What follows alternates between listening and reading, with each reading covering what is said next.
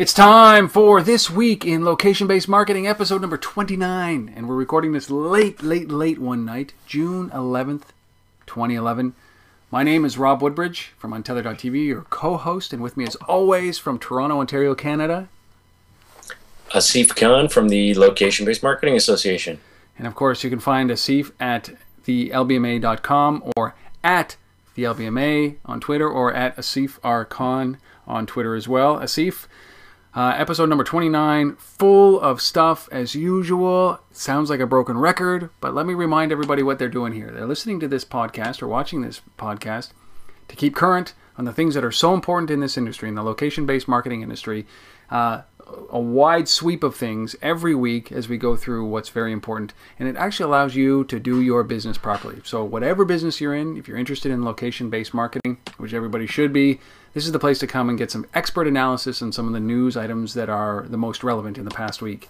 And also we'll talk a little bit about future gazing, about what's going to happen in the next week. Pretty much sums it up, doesn't it? Yeah, absolutely. And as you say, there's always a ton going on, and I think we've got some interesting stories this week, so let's jump right into it. Well, before we get into the news, I want to talk about what the LBMA did in New York City this past Wednesday. You guys hosted an event, a la-ti-da exclusive event down there in New York City, in the Big Apple. Talk about that. Sounded like it went well. A little different for us. We tried to go a little New York exclusive, as you say, and invite-only private event, and it worked. I think we were very privileged to have one of our big agency members, JWT, hosted at their amazing facility. It's one of these unbelievable offices you walk into, and it's just all open concept and very modern, and it basically has a nightclub in the middle of the office. So full bar and everything. So great facility. And we had a great turnout, a lot of startups, a bunch of agency folk. It was part of Internet Week in New York as well, so awesome. it was, we made it part of that schedule. And yeah, I was very pleased. We had the comments were extremely positive. We had a guy by the name of Faris Jacob keynote, and Faris is one of the chief creative minds over at MDC Partners, and always gets you thinking. So that was really interesting, and talked about kind of how the concept of places and locations is changing, which is very much in sync with the way the LBMA thinks. And then we had a panel discussion with Phil Thomas DeGuilio, who's kind of a real estate expert in location. A couple other guys, a JWT person that basically talked about retail and brand, and then kind of a sports marketing expert, ex-NFL guy, talk about use of location in sports. So it was a really good discussion, and looking forward to doing more in New York. Yeah, well, New York, what a great city to do this stuff in. And based on the activity that I get through Untether.tv and some of the companies that I've interviewed, yesterday, in fact, in real time yesterday on Friday, I interviewed 2 companies from New York City. And I'd say of the 270 or so interviews that I've done, at least 100 of them are, mobile companies that are centered in New York City. And whatever it is, it's split pretty evenly between New York City and the boroughs and Silicon Valley. So San Francisco, San Jose. Yeah, there's a ton going on, and I think it's evidenced by, I guess it's over a month now, but New York, the city itself now has a chief digital officer. Yeah, I love that. Whose mandate is to basically go out and cultivate innovation and make it a startup capital. So why doesn't Canada have something like that? Like what? Hey, man alive! I mean, even cities should have. There's a job opening for you, isn't there? Yeah, exactly. Like I'm trying to make my own job. Come on. So, our city anyways, well, I'm glad that it went well, and I know that you're heading off Sunday for an event out in Banff. Which, if anybody's not been to Banff, it's well worth the drive. Oh, beautiful flying. But let's dive right into what's going on here. A lot to cover in a very short period of time, and let's start with this one story, which I think is an interesting play. Bouncity. Bouncity, yeah. And this is an Indian company. Indonesian company. Indonesian. Yes. That has basically launched a scavenger competitor. Yeah, so it was interesting because I went and read a bunch of stories about this thing, and from what I can tell, the team that put this together, this Indonesian team, basically liked what they were hearing about scavenger over in the U.S. in particular, and basically traveled over the U.S., played with scavenger, talked to the scavenger team, and then basically said, like, we want to build one of these things, but we're going to do that and do it a little bit better and a little bit different. And so went back to Indonesia and basically built Bouncity, and it comes from a combination of bounty and city. Bouncity is the explanation I heard. So, and this new word is Bouncity.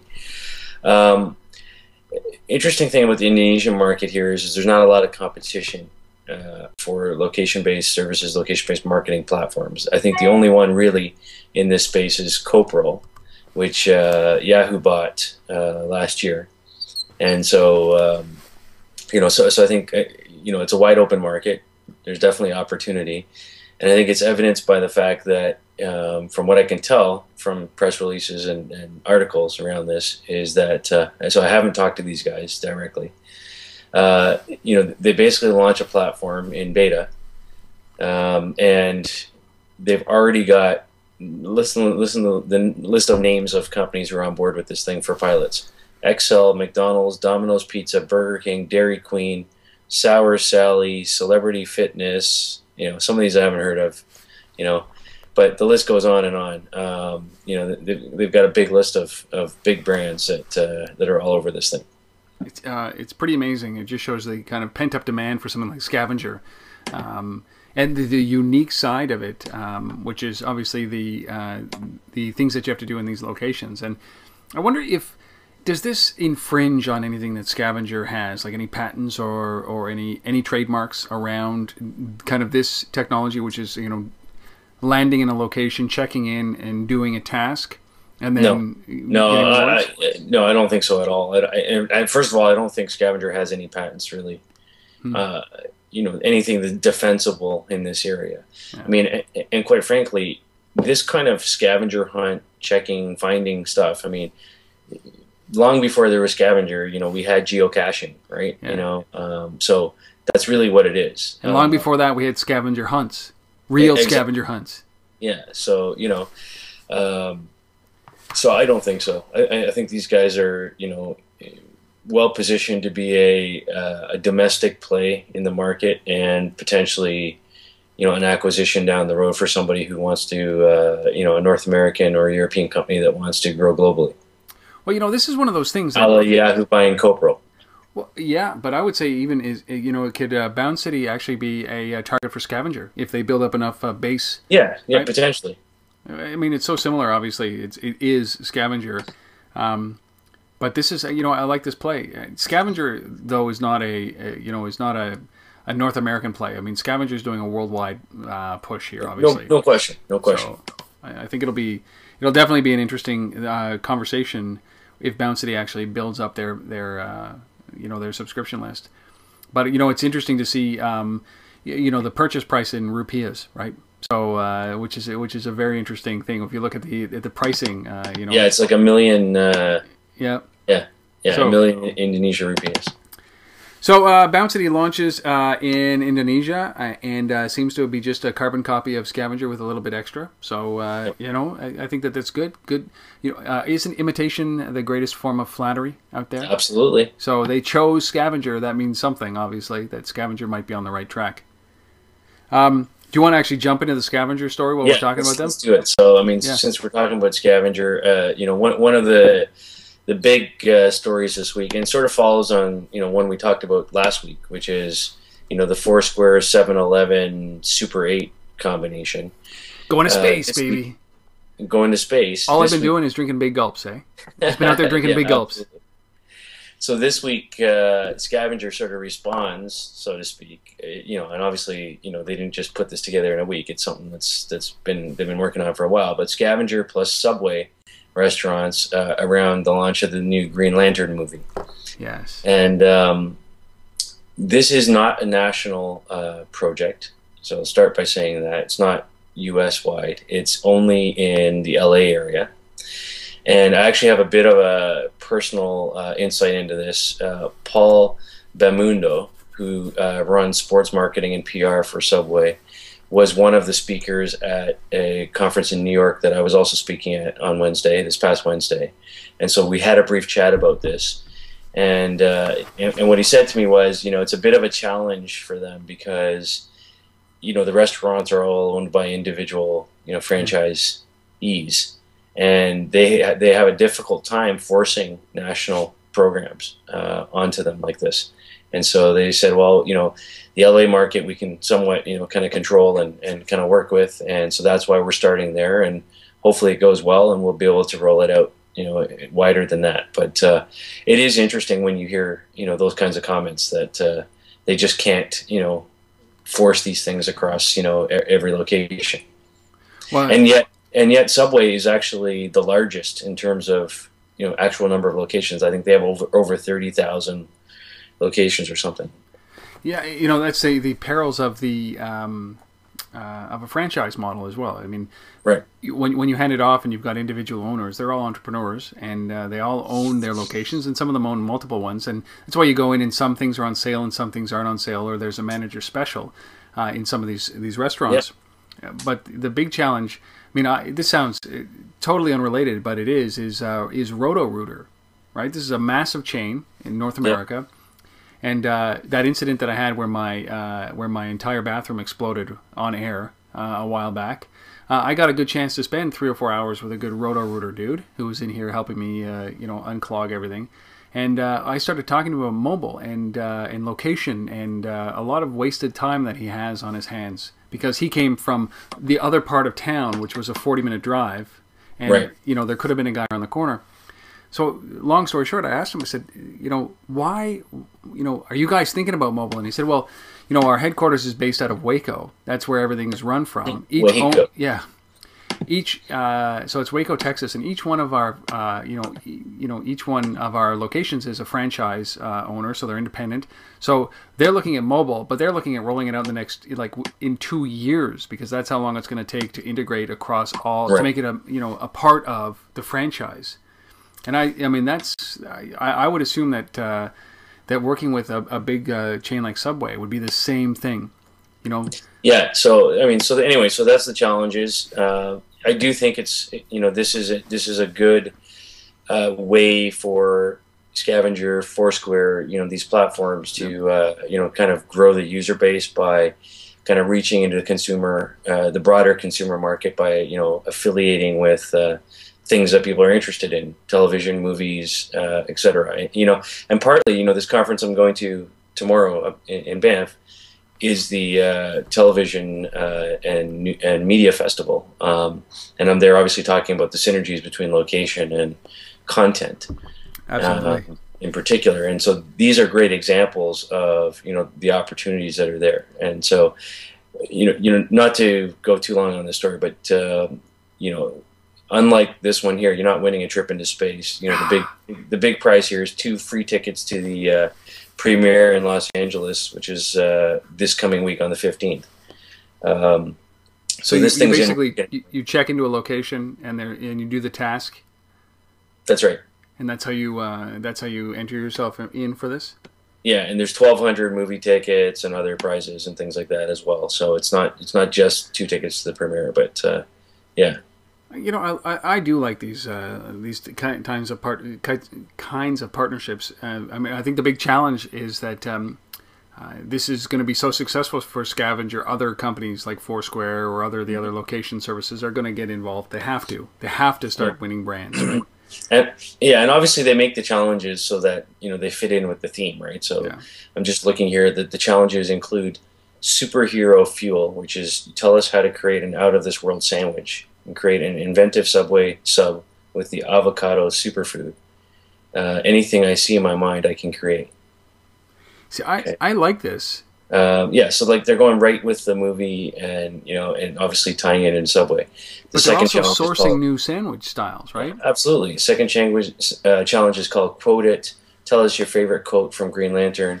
Our favorite has to be, I hereby swear allegiance to the lantern given to me by a dying purple alien. And then the third one is called Flex for the Camera. Take a photo next to a Subway logo while flexing your superhero muscles, and submit that. So, anyways, I like it. I like what they're doing, but I mean, I'm a big fan of what Seth has done with Scavenger, and I think and these guys, as we've talked about before, they've done similar things with the Boston Bruins and Dunkin' Donuts and other things, right? So it's I really like the positioning of Scavenger. So anyway, so that's Scavenger plus Subway plus Green Lantern, good promotion. I think it's going to work well. Well, while we're on the theme of location-based services, let's talk about Jiepang and what they just signed Louis Vuitton to actually do check-in. They have a branded page. They basically partnered with Jiepang in China. Yes. So this is a big deal because Louis Vuitton is also using Foursquare North America, and Jiepang is the largest check-in service in China, and this is what's interesting. It's like 1 million people. That's it. Yeah, exactly. And I think China's been really slow to move on these types of services, but it seems to be finally growing there. There are about 50 location-based apps from one article I read that are kind of fighting it out in that market. But yes, Jiepang is the largest. They've got 1 million users. I think what's interesting about this is I talk a lot, as you know, about what the driver is for getting consumers on board with location-based marketing, and I always say it's about value and relevance. And for a lot of people, for a lot of the skeptics, the way you move them is by really having something of value. And Louis Vuitton, is not Subway.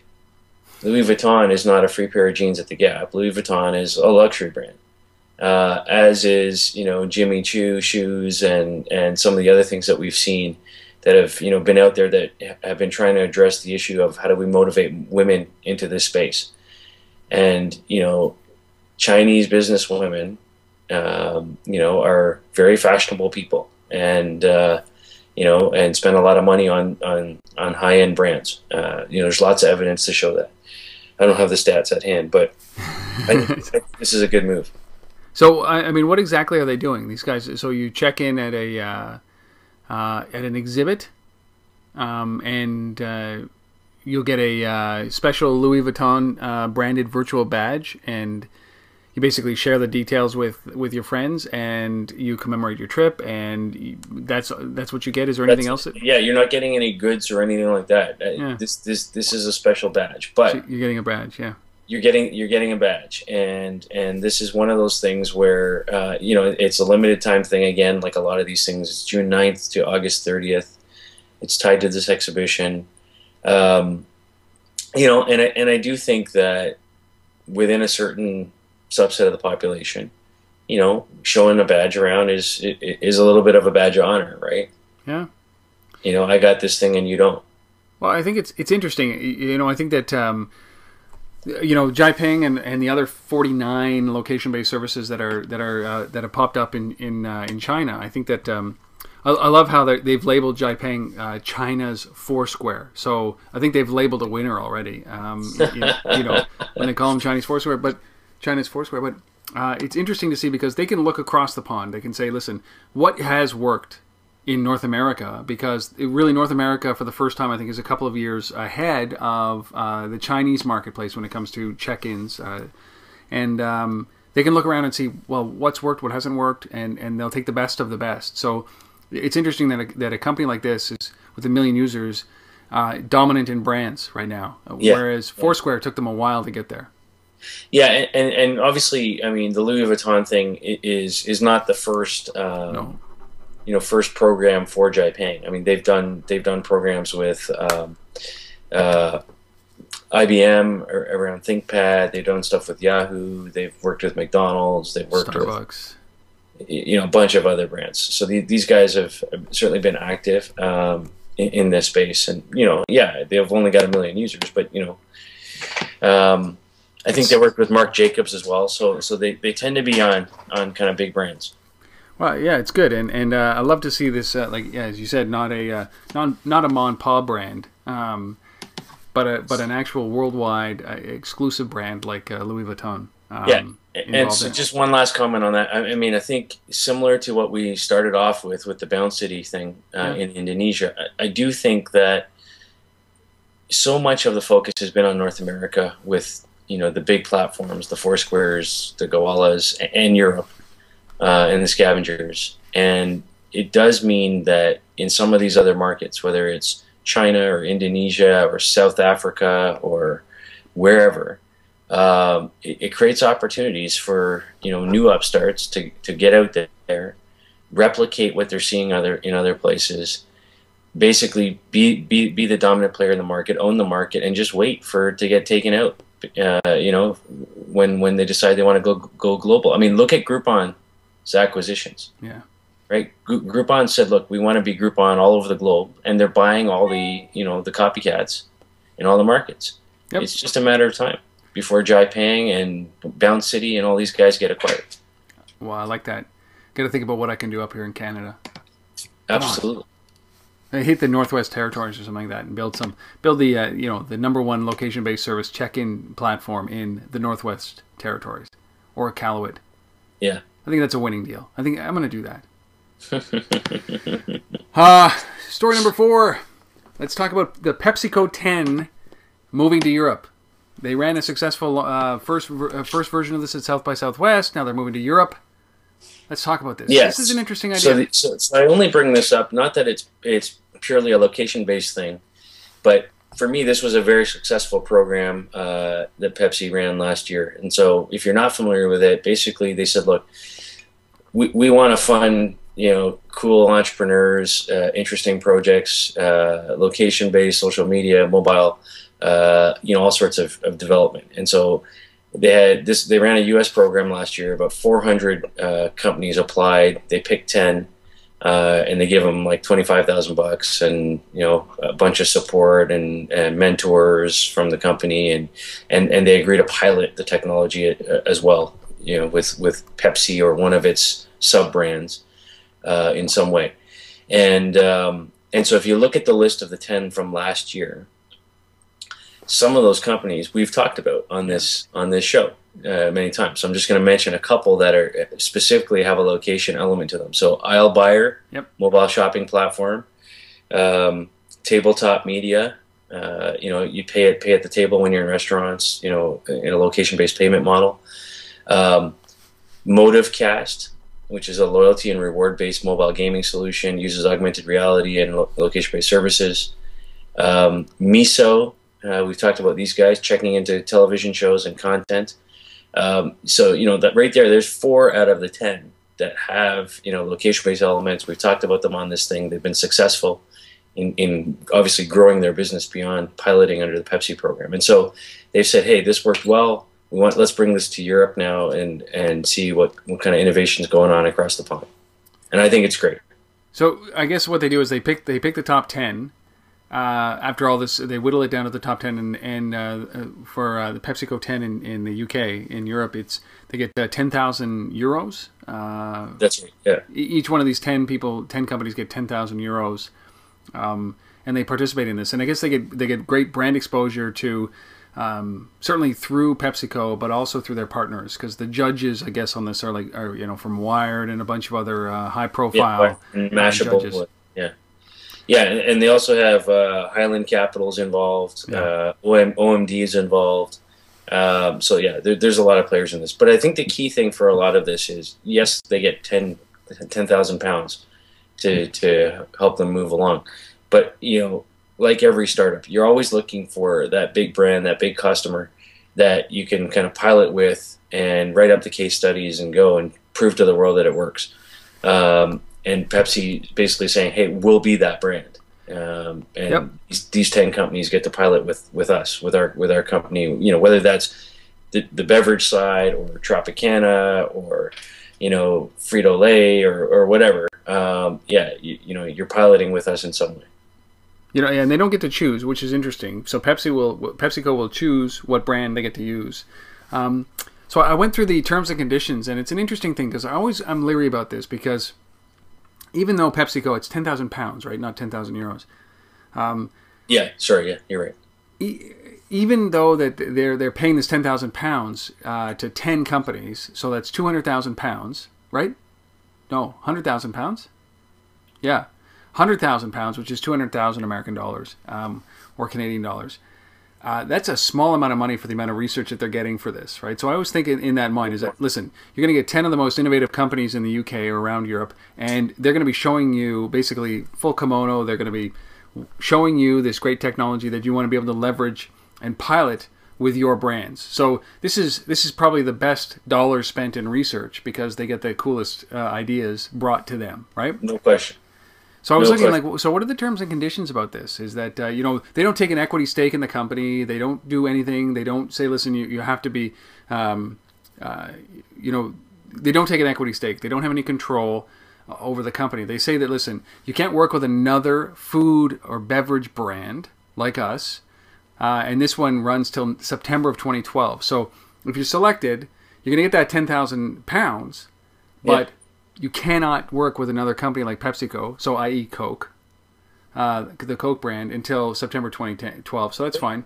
But there's nothing wrong with that. I mean, you know, I've built a number of startups, you know, over the years, and when you're starting out and you're looking for those initial customers, you know, one of the things that's always on the table with those big brands is, you know, okay, we'll be your first customer, we'll be your second customer, whatever it is, but we want 6 months or a year exclusivity in our category.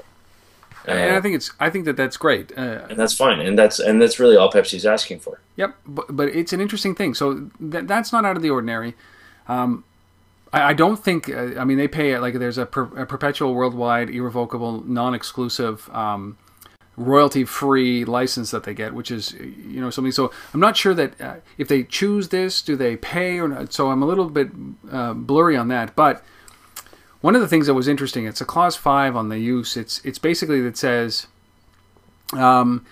participant acknowledges and agrees that as a result of the independent efforts of the sponsors or any of the connected parties, the sponsors may have developed or may in the future develop products, technologies, or other information similar to that disclosed by the participant, and participant shall not make any legal claims against the sponsors or relating thereto.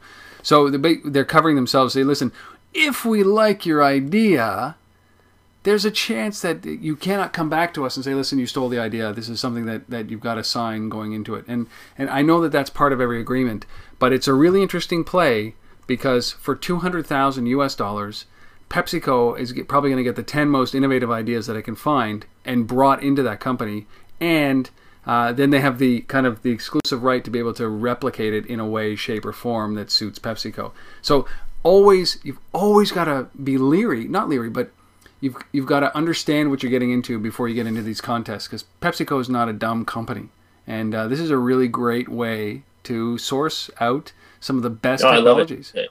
I think it's good for them, and I think it's good. It's good for the company, for the startups, as long as you know what you're getting into. And as I said, you know, the four that I mentioned, all 4 of those companies have been done well in terms of growing their businesses beyond Pepsi. So well, and I'm not the harbinger of bad news, but to be on PepsiCo's side is that they're not going to do this and ruin any chance of doing it again, right? If this is a benefit to PepsiCo, it's going to be a benefit to the companies. So. Just read the terms and conditions. Always read the terms and conditions when you get into this. But I like the idea. I like the idea a lot. So our last story that we're going to be talking about here is something that you've labeled hyper-local marketplaces, which is a pretty, which is a great, an amazing small industry that's come up, that's cropped up through location-based services. Walk us through this. Yeah. So if you think about marketplaces as we've come to know them, whether, you know, they be eBay or Craigslist or, you know, kind of those types of marketplaces, what's happened is there's been this movement now to kind of make these really hyper local and local to your neighborhood, your community, you know, the area around you.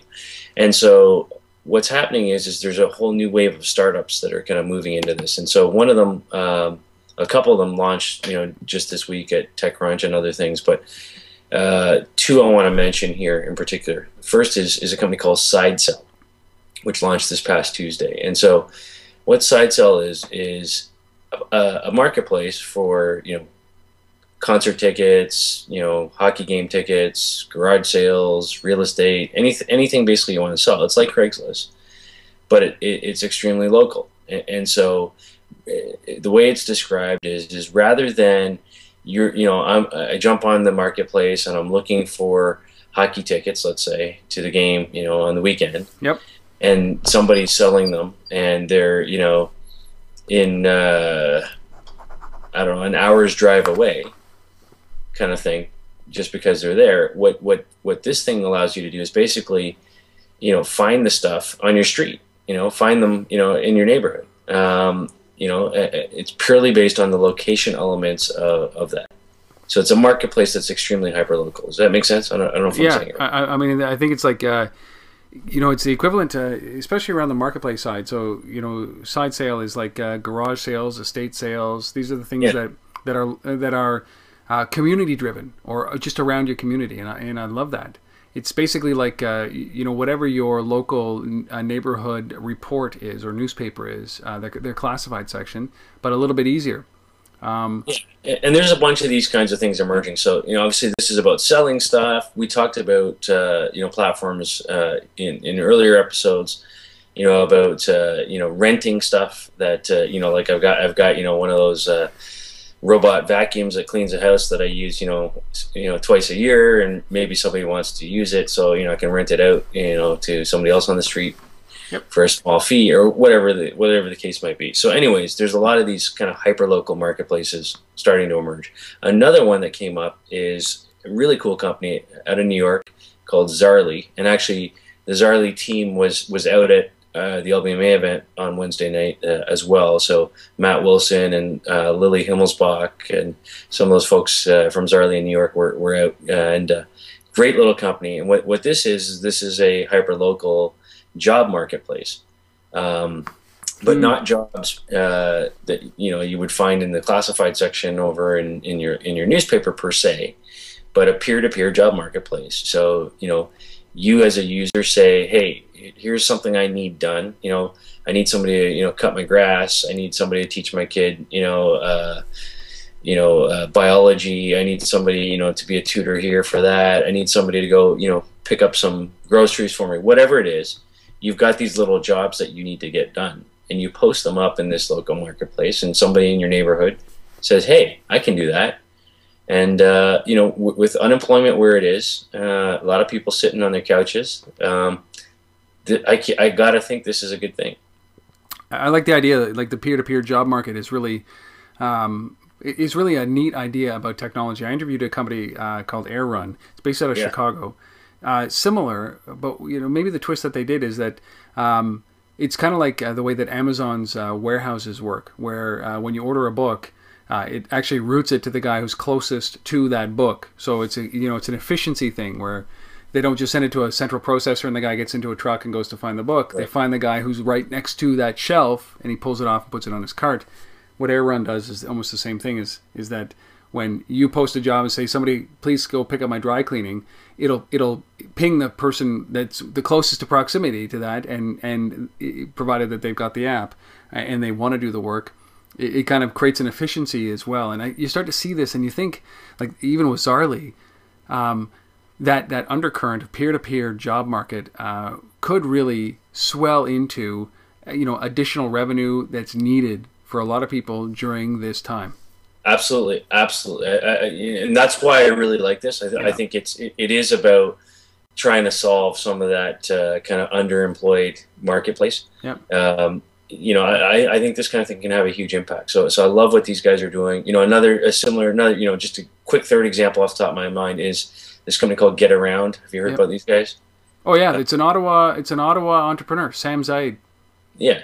So Get Around, basically car rental marketplace, finding a car, just close by. So, you don't need Zipcar and all these things where you have to have, subscriptions and services. Somebody's got a car, it's sitting in the driveway. Yeah. Hey, I'll lend it to you for an hour. Let's work it out. That kind of thing. So that's a really neat. You talk about disruptive, right? What Get Around is doing.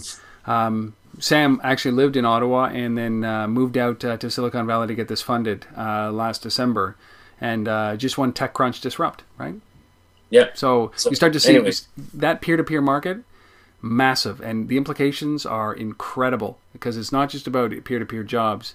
It's about those kind of things. It's about, you know, immediately renting your car, right, because you don't need it today, and generating revenue on something that would be just an inanimate object in your parking in your laneway.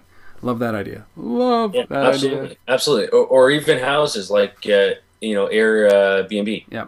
Same thing, right? You know, I'm not using my house. I'm not using my cottage. I'm not using this right now. Somebody's looking for a place to stay. They don't want to pay $600 for a hotel room in New York City.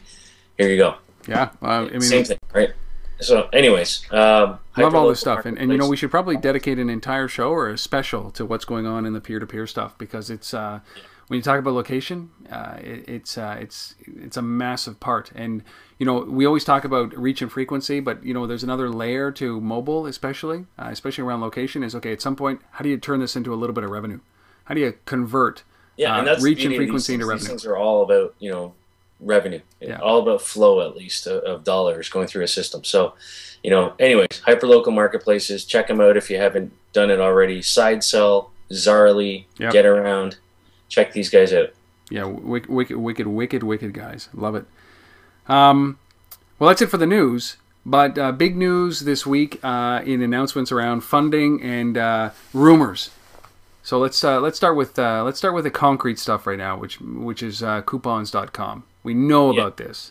Yeah, we know about this. Coupons.com. Sorry, I got this fly apparently that's just floating around. So, coupons.com raised $200 million this week on a $1 billion valuation. Oh my! You know, so that's a valuation that's 10 times their projected revenue at $100 million this year. You know, but hey, good to see they're doing $100 million in revenue. This is Coupons.com is a traditional couponing company that's, you know, been in the online couponing space, and not a lot written out about this yet. But you know, the kind of the thought process is they're going to use this money to extend what they do in online couponing, and you know, potentially move into the location-based couponing, Groupon Now type of model. Yeah. Well, you know, they this is a case of a company that is because they're in the traditional coupons, like it's all kind of like a rising tide raises all ships, because Groupon has done what they've done and Living Social is doing what they're doing and all these guys are rising. So is it kind of like Coupons.com is benefiting as a result of what's going on with all the other side industries? I think so, but I mean, this isn't the first time we've seen this, right? I mean, we talked, I don't know what episode it was, but a while ago about Valpak, traditional, you know, direct mail coupons, you know, and them partnering with Genio and doing augmented reality coupons and all kinds. So absolutely, I think you're seeing this movement across the space of everybody, you know, just trying to innovate and stay competitive with each other. I just wonder, like, I mean, $1 billion valuation. Hey, but if you can get it. I know exactly. It's like, if they can get it. The other thing that I think about often about these companies, and it kind of leads into our next story, is that are they doing this now because it's a way for partners to exit, for the investors to exit, right? So, or founders to exit, because I know that when Groupon raised their last round of almost $1 billion, something staggering like 86% of it, that's $860 million of the $1 billion that they raised, left the company. Like it went out to the founders. It went out to the investors, the original investors. So that kind of says to me that these guys have already had their exit. And so an IPO, it's not really for them, but they're being opportunistic because maybe they see the writing on the wall that the industry is going to change as a result of the big guys. So, you know, when I see a deal like that where $1 billion comes in and 800+ million goes out, thinking, that kind of burns my ass a little bit, you know? Because it's not for the growth of the company. It's like I got to stuff my pockets as quickly as I can because this industry is in turmoil. Who knows what's going to happen? Yeah. But also from the investor's perspective, I mean, hey, you know, I've now got, you know, obviously it's not one company, but, you know, 800 and some odd million to kind of go and fund the next generation of companies again, right? So, which is what they want to do. Yeah, so. It's not meant to be that. You know, if I put money into something like this, and it's like, what do you mean? It bought you a Lamborghini? No. No, it's got to go towards, paying your 10,000 sales guys. Anyways, totally off track, but it leads me to this kind of Yelp conversation that we hear floating around right now. Yeah, so lots of rumors going on with Yelp. They've got about 50 million users now, 17 million reviews each month. According to TechCrunch. They say they're going to hit about 100 million in revenue this year, so similar to coupons.com in terms of revenue numbers. Mm-hmm. And the rumors are they're hungry to IPO. Like they're just dying to IPO. They're out in the marketplace looking for a CFO right now who's got public company background. I think a lot of this is, people have been seeing what LinkedIn did, and people have been seeing what's going on, and I think the market is, we are a little bit in that hype cycle right now of deals are happening, IPOs are happening again. There was a long time where everything was really quiet. And you mean that the dark 10 years? The dark Just 10 those? years. yeah, but I think we've kind of emerged in some respects, and the money's flowing. Yeah. And so people want to, Yelp's been around for a while, right? It's like you said, there's some investors that are sitting there going, we'd like to get something out of this thing, and now's the time to do it before it kind of tanks again. Well, extracting money is very important in the ecosystem, and you have to take money out of companies that it's been sitting there for such a long time, even if you just get your money back, because that's what's going to kind of spur on additional investment, is that it's buoyancy, and we haven't had any exits. So a lot of guys have been sitting there doing nothing with their cash. So I have nothing against exits at all. I think that you've got to do this to kind of foster innovation and foster future investment. So I'm good on it, provided that the business model is sound, and provided that it's a good business. I keep coming back to Groupon. Groupon doing an IPO, having lost $580 million in the last quarter, never been profitable. Not a real company. Like, this is not something that you would put money in, because they haven't proven the value.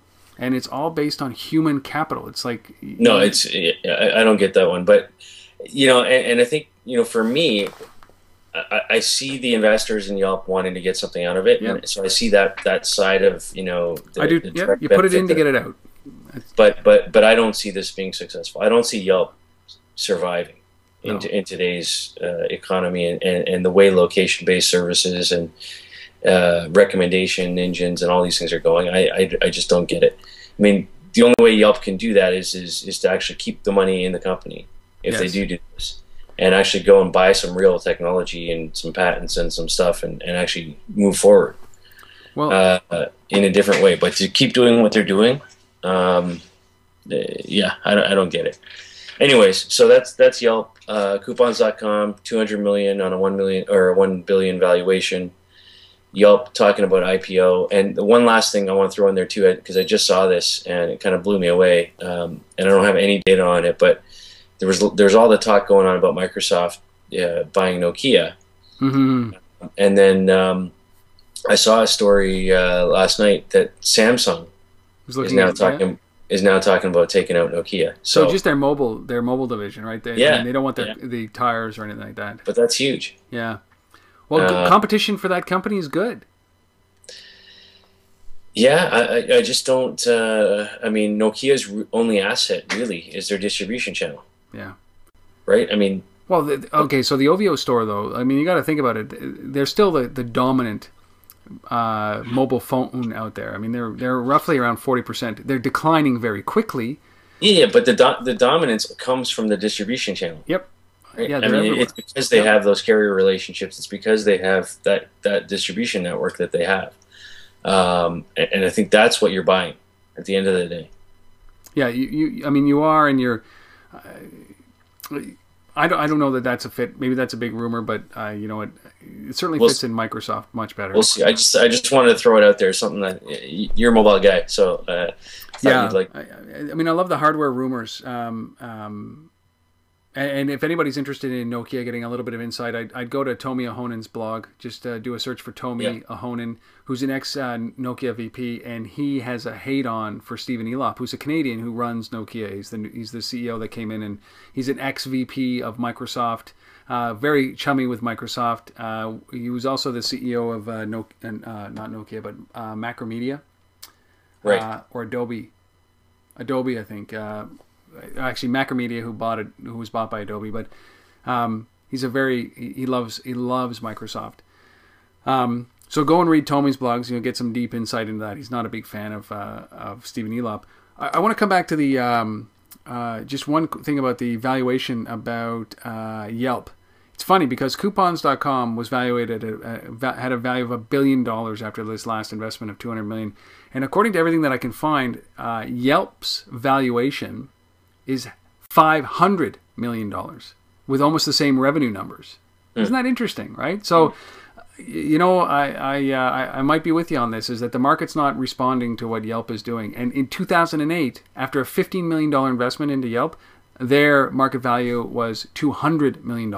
So that's not like, you know, that's not a big hockey stick. I mean... Well, remember, like, so TechCrunch says they're doing 17 million reviews a month on the system.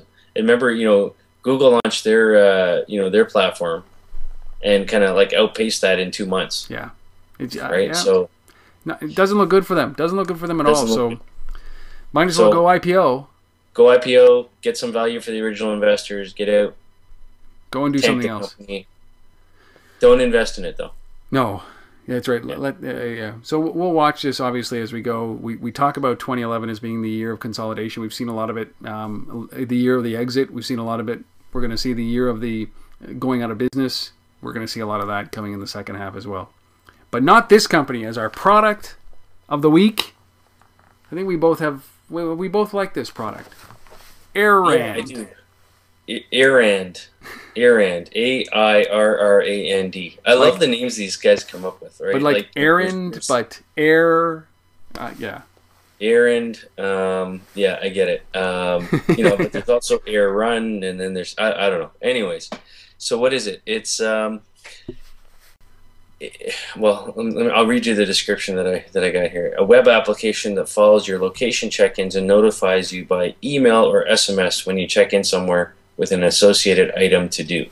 So what this is a to-do list that's tied to physical locations. So what you do is you know, just like you would check into Foursquare at your grocery store, you would basically say, hey, you know, you would make a little note that says, hey, I got to pick up milk, or I got to do this, or I got to do that at the grocery store, and you would affix that to that particular location. And so when you walk into that location, and you don't even have to check in this per se, it basically pushes you an SMS or email reminder to your mobile device that says, hey, oh, you're in the grocery store, and you left this note for yourself tied to this location that you got to remember to pick this stuff up. So I think it's an interesting thing. And what's most interesting about it is iOS 5, which is coming soon to an Apple phone near you, has this feature inherently built in, this kind of push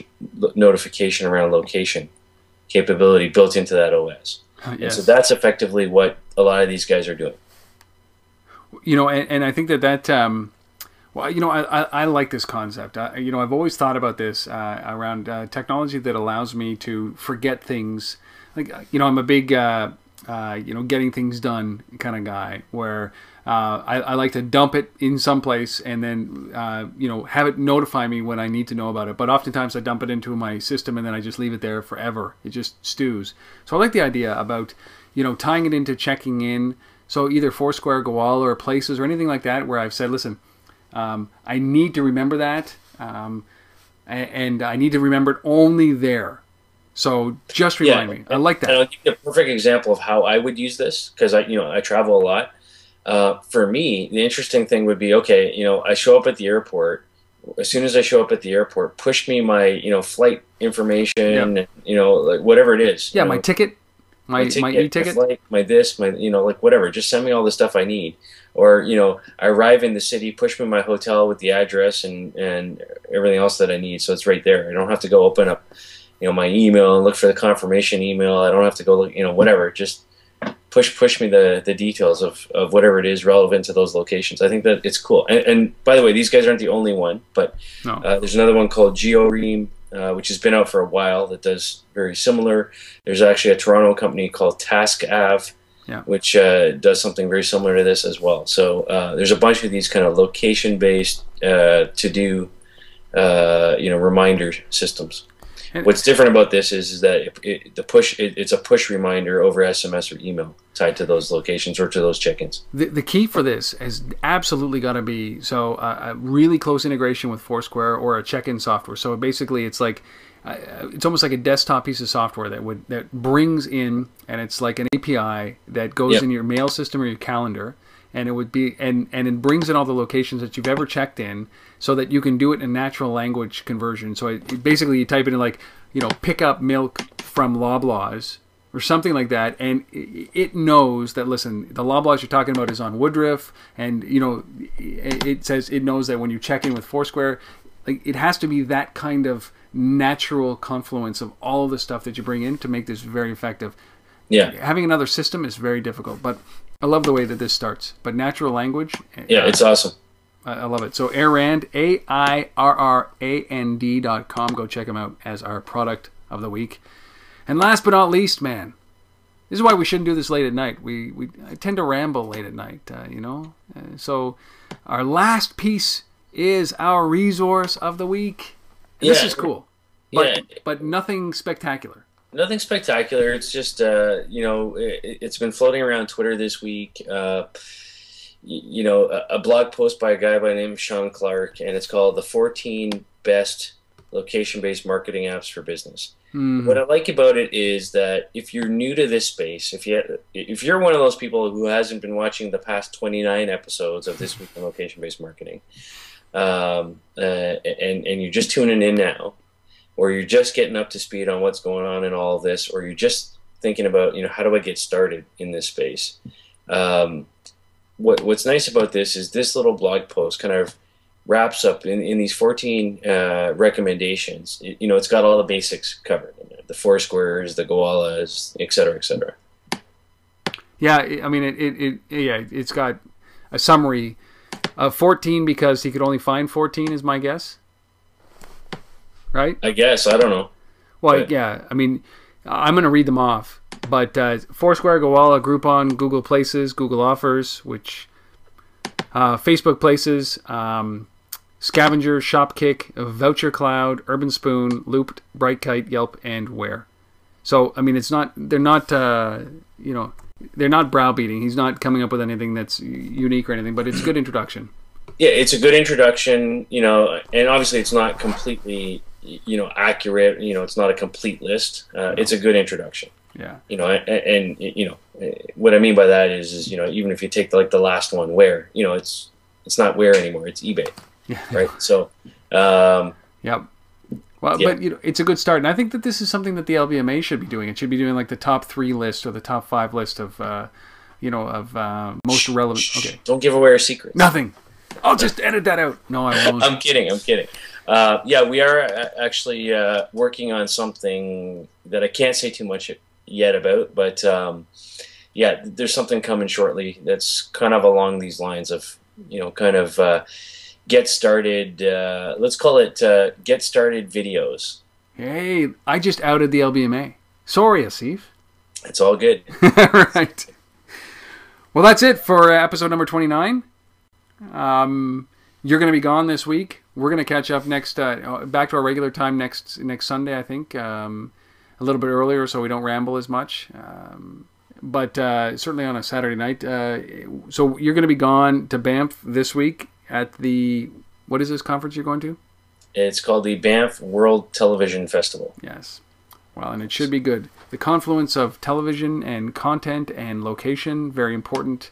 Very important. That gap from the couch to the TV, short distance, deep, deep, deep crevice. And I think that, it's good that they got somebody like you in there preaching preaching that convergence between content and location. Love it.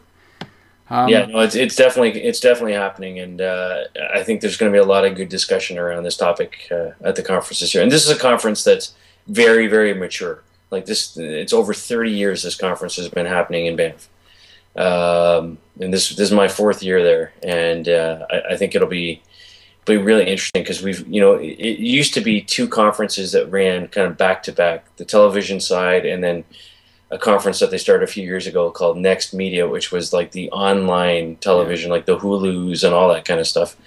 And then 2 years ago they smashed it all together because it didn't really make sense to separate traditional television from kind of new media.